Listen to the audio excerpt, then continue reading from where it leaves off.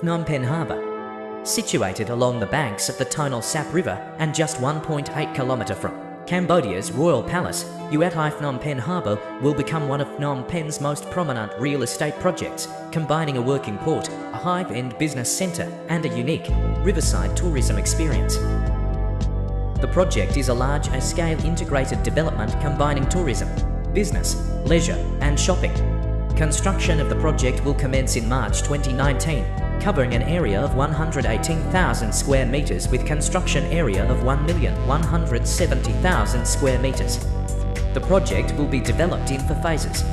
The structure is set to include office buildings, a commercial complex, an arts centre, a cultural square, resorts, condominiums, a 5-star hotel, an exhibition centre and a public parks.